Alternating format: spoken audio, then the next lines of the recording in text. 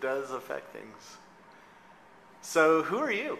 I'm Conrad Feldman. I'm co-founder and CEO of Quantcast. And what is Quantcast for those who don't know? So insider bloggers know. Simply put, we want to make digital audience measurement suck less. Yeah. But the reason for that is, as we have a sort of a vibrant set of digital audiences, and increasingly it's important for website owners, video producers, bloggers, and marketers to understand those audiences so they can make decisions about what they should be buying and for what brands. And that's obviously an important part of the ecosystem, is how we monetize those audiences. And measurement's key to that. Absolutely. And most webmasters or bloggers or whoever builds web properties, I see they usually have a bunch of different toolbars or ways to see whether a site's doing well or not. How do you fit into that space?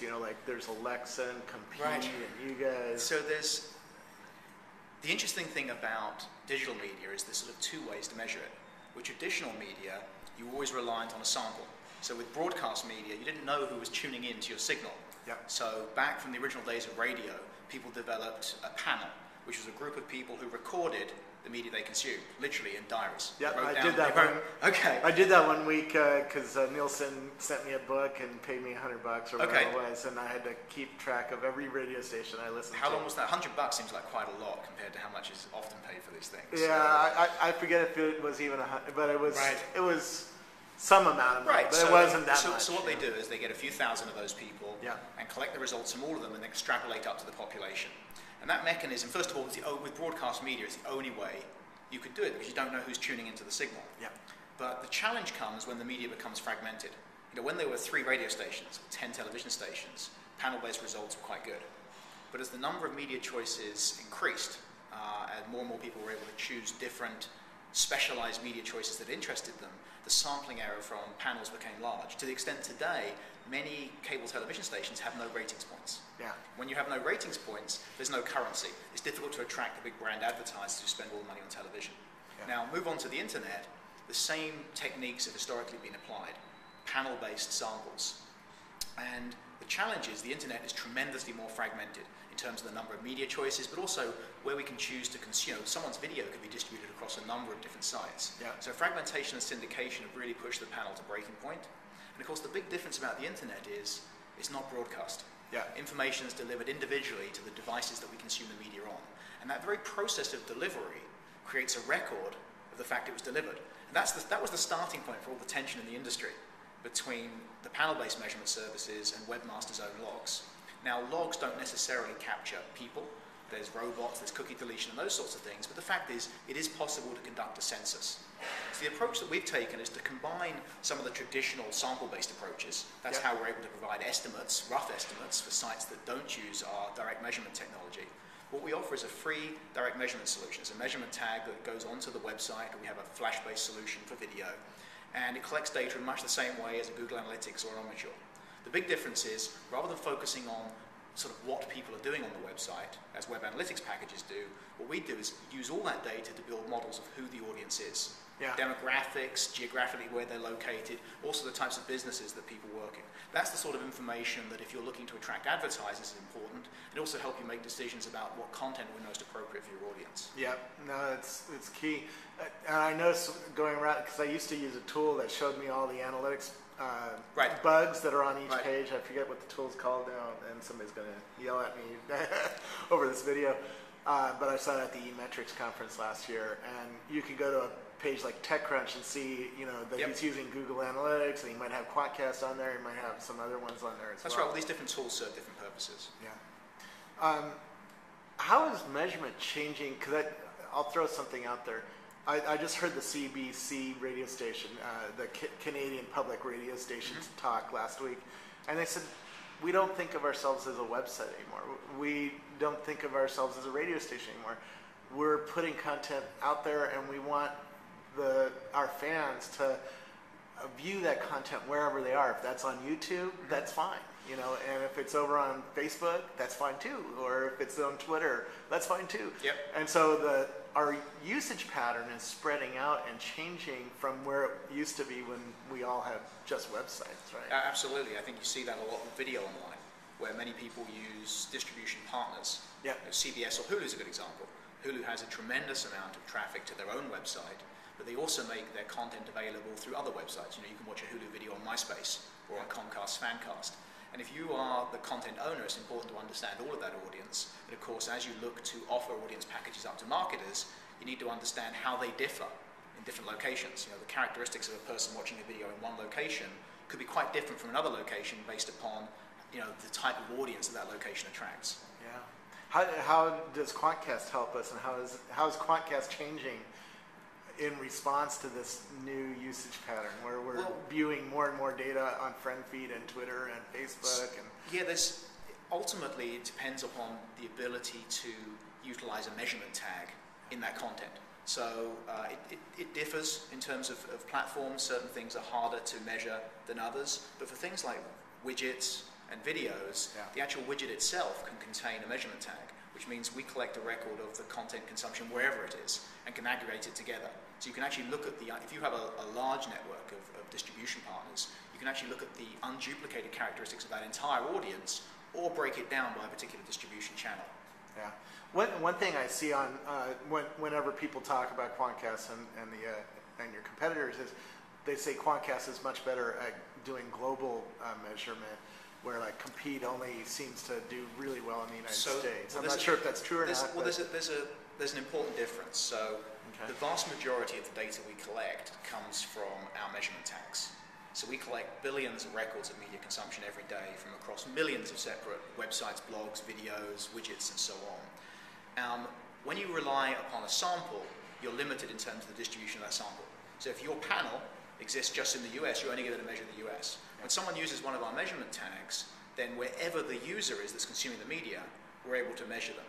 And because the vast majority of our data comes from those measurement tags, and more than 99% of all the data we collect comes from those tags, we're able to see media consumption for websites that are in our quantified publisher program wherever that media consumption occurs, anywhere around the world. Interesting. Somebody I just asked on Twitter an hour ago Absolutely.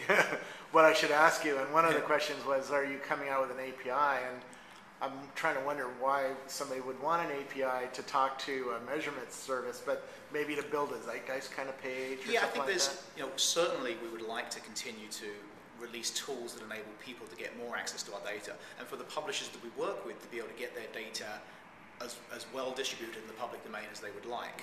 We also have to, we're relied upon by many media buyers, agencies and marketers, and they have to have trust in our data.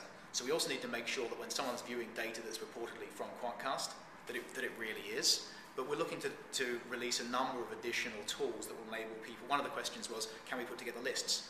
We'd love to enable a feature that would enable people to put together lists and keep track of a set of different websites that they're interested in. Yeah. We also make our top 1 million list available for download. I saw that on our website. So anyone can download that and you get basic data for the top 1 million domains. Yeah, I think Craigslist is like 13th largest website, and Facebook's on there, and MySpace on there, so you can always watch who's beating who Absolutely. at the moment.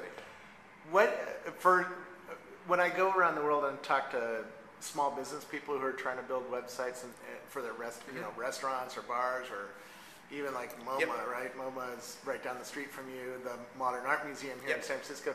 They probably don't have a huge web team. They probably have one or two guys who are trying to, or girls who are trying to put together a website. What kind of mistakes do they make when they're measuring, and what do you think is a best practice, I guess? Well, I think take advantage of the tools that exist today. I mean, you can sign up if you want to understand how people are using your website and which paths they're navigating through, you can sign up for free for Google Analytics. If you want to understand who the audience is that's visiting your site, you can sign up for free for Quantcast. And it's a very easy implementation process. It's a simple piece of HTML that fits on the bottom of the page. And one of the key advantages our approach offers is even small websites can get information about their audience. When people are reliant upon panels, the website has to be of a certain size before there's even any rough estimates available. We can, and when I say a certain size, often that's hundreds of thousands of people a month.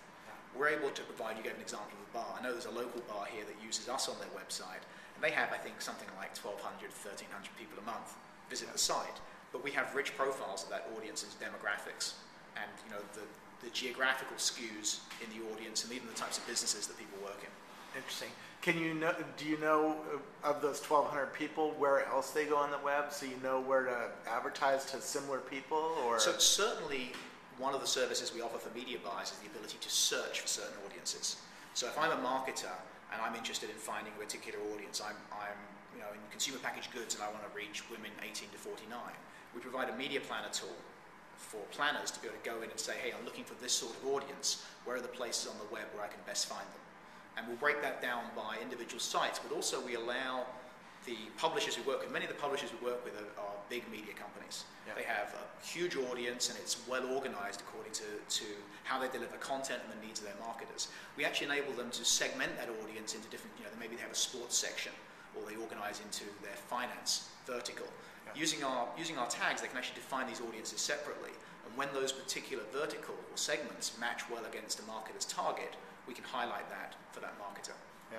Are you seeing any unusual trends this year, particularly with the economy? Are you seeing any trends that would, be newsworthy or be interesting that you guys, when you get, I think one that's over dinner or whatever. One that's obviously interesting is the continuing growth of online video, and especially the move from the content owners to move more and more of their sort of television type programming onto the internet. And I think that's an interesting sort of precursor for where advertising dollars go. There's $75 billion a year spent on television today. And as more and more of that video content comes online, that's going to be a very interesting forum for advertisers to explore how they shift some of those dollars online. They would like to. We spend a lot of time on the internet. It's comparable to watching television, but television still captures the vast majority of those sort of branding ad dollars. We've always been arguing at conferences about when that money is going to move over. Do you have any sense of it? I think it will move over when it is easy for the agencies and the marketers to spend their money online. One of the attractions of the internet is the fragmentation. The fact that you and I can choose whatever content interests us. And as the whole internet population, we organize ourselves into these nice homogeneous groups, niches. Yeah. That's a great sort of opportunity for marketers because you get higher composition of your target. But traditionally, the measurement approaches that have been used by buyers to find properties don't deal well with that fragmentation. And that's why we've been getting such great adoption from the agencies in terms of using the platform, because they can actually start to understand these different audience fragments and put them together. It's great to have a high composition audience. You've got to get enough reach as well. And television's still relatively easy to buy compared to the internet. And part of what we're doing and what a number of people are doing is trying to make digital media audiences as easy to buy as television. And that will help shift those dollars. Interesting.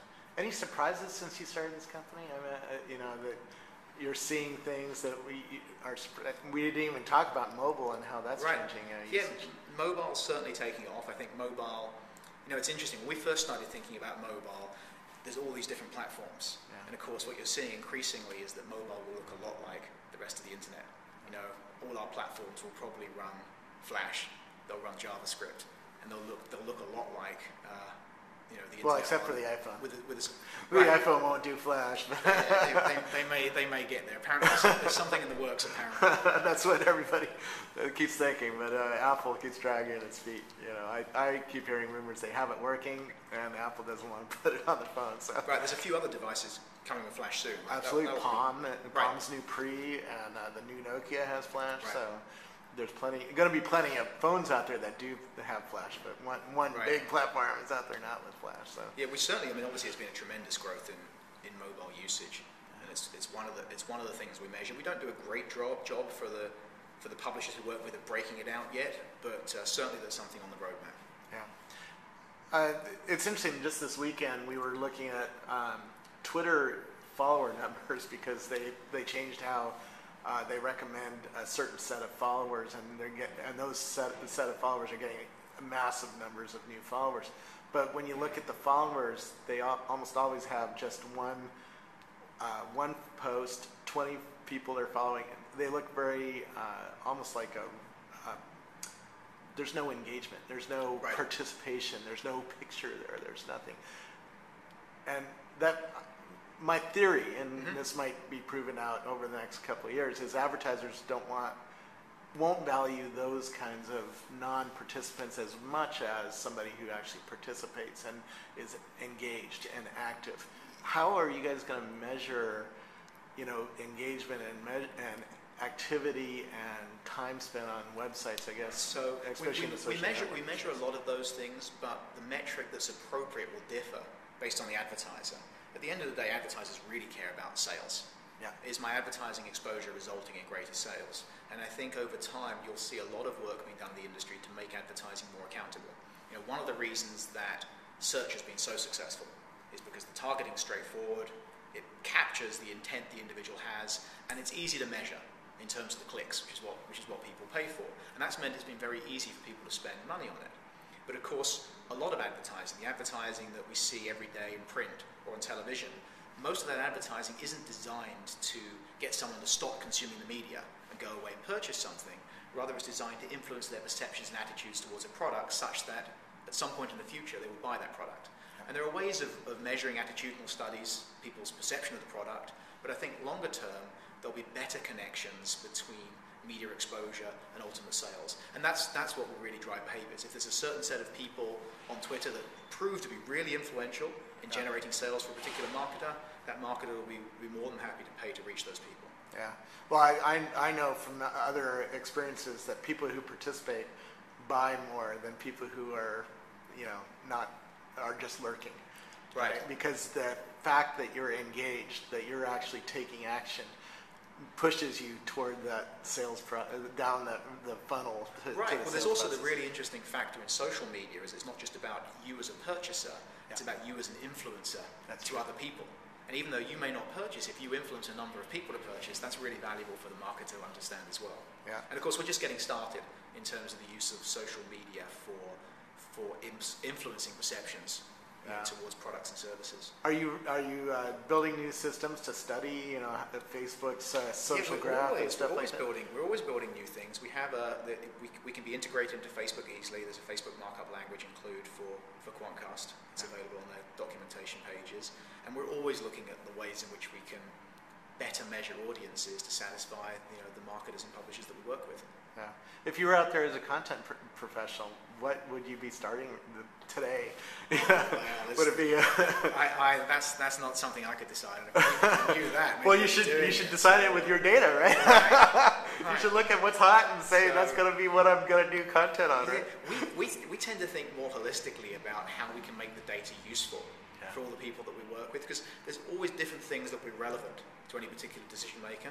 So if we can provide a platform that provides insight and detailed data for all of those participants, we figure they'll be in the best position to leverage it and get value from it. Very cool. I'm going to turn off the camera now and get you to do a little demo or a couple tips and show me some things to maybe think about when I'm looking at a Quantcast chart, because there's always a little hidden thing there that is always fun to learn from what you guys are doing. So, we'll be right back. Thanks.